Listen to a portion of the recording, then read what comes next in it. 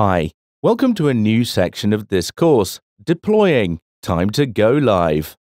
In the previous section, you learned how to test your Vue applications. We tested them applying different testing techniques.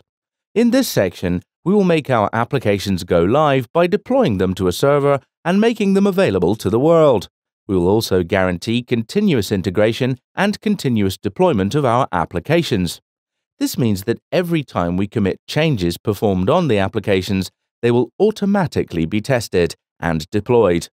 With this in mind, in this section, we are going to do two things: create GitHub repositories and set up a continuous deployment using Heroku. Now we move on to the first video of this section that deals with software deployment. In this video, we create GitHub repositories and have a look at the platforms which we'll be using. Also, we will see how to move our application to the GitHub repository. You can read more about it on this Wikipedia page. In our case, as we were deploying web applications, it means that there will be a public URL and any person will be able to type this URL on their browser and access the application. How can this be achieved? The simplest way is to provide your own IP address to your friends and run the application. Thus, people inside your private network will be able to access the application on their browser. So, for example, we will run the Pomodoro application. First, you need to change the directory with the cd command followed by the Pomodoro path, and then execute the command npm run dev. And now check your IP. Type ipconfig. Here you will find your IP address, and then share the address with your friends on the same private network. In my case, it will be this. However, only your friends who are inside your network will be able to access the application, and there's obviously not that much fun in it. You can use some software that will create a publicly accessible address and thus transform your computer into a hosting provider. Take an example, ngrok, which you can find at this website. Let's run the application and then run the command ngrok http 8080. This will create an address that will be accessible from anywhere, just like a regular website. In our case, it would be this website. You can share this address on your social networks and everybody will be able to access it and try the Pomodoro application. But stop! We can leave our laptop on for the whole night, but we can't leave it on forever. Once we switch it off, the network connection is lost, and there is no access to our application anymore. We also need to change the name of the website. There are more robust ways. The example to a virtual instance on AWS, that is Amazon Web Services, copy my application to this instance, buy a domain at a domain provider such as GoDaddy, associate this domain to the bought instance's IP, and run the application there, and it will be accessible, maintained, backed up, and taken care of by the Amazon service. Amazing, but expensive as hell. For now, for this section, we want our deployment solution to be cheap, where cheap means free, robust, and simple. That is why we will deploy our application to Heroku, a cloud application platform. In order to do that, we will first host our application on GitHub. Do you remember that deployment is something that makes our application ready to use? We consider an application to be ready to use when it's tested and when tests are not failing. So our necessary activities to deploy the application will be these steps. First, create GitHub repositories for the applications and move the applications into the repositories. Lastly, connect applications to Heroku and set up and configure them in order to Heroku to run them and expose them to the world.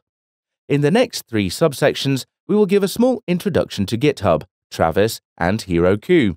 So if you don't know what GitHub is, let me give you a brief introduction to this. GitHub is a hosting provider for Git-based projects. It can be used at a small personal scale for individual private and public projects. It can also be used for big corporate projects and all development-related activities, such as code, reviews, continuous integration, and so on. everyone who lives in the world of open source software knows GitHub. If you're going through this course about Vue, which is hosted on GitHub, at this link. Now the next question is, what is Travis? Travis is a tool for GitHub that allows us to connect GitHub projects to it and ensure their quality. It runs tests in your projects and tells you that the build has passed or warns you that the build has failed. Check out some more about Travis and how to use it at this webpage. Now, the last one is Heroku. It is a cloud platform for deploying your apps. It is extremely easy to use. You just create an application, give it a nice meaningful name, connect it to your GitHub project, and voila! Each time you push to a given branch, for example, to the master branch, Heroku will just run a script provided by you as an entry point script of your app and redeploy it. It is highly configurable and also provides a command line interface so that you can access all your applications from your local command line without having to check your Heroku dashboard website. So, we start by creating the GitHub repositories for our applications. We will use the code from the Section 8 Pomodoro folder and Section 8 shopping list directories. If you still don't have an account on GitHub, create it. Now log into your GitHub account and create two repositories, Pomodoro and shopping list. Initiating with the shopping list, so we create a new repository and call it shopping list. Once you click the Create Repository button, a page with different instructions appears. We are particularly interested in the second paragraph, which says, or create a new repository on the command line.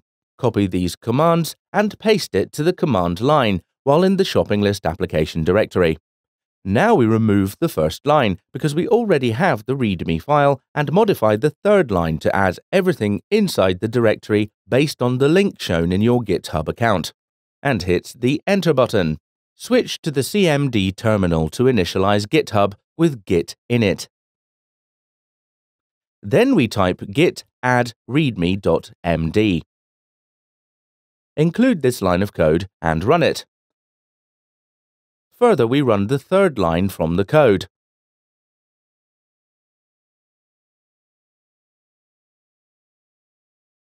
Lastly, we use the last line from the code and run it in the CMD.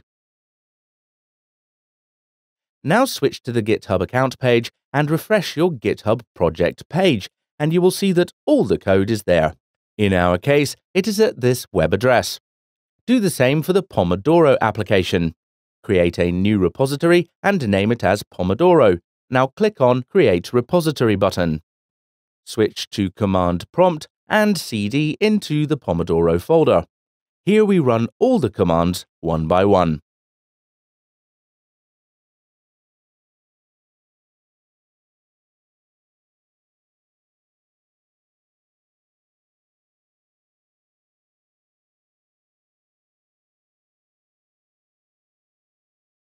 We have successfully applied all the syntax. Let's view the output on the GitHub link. Great!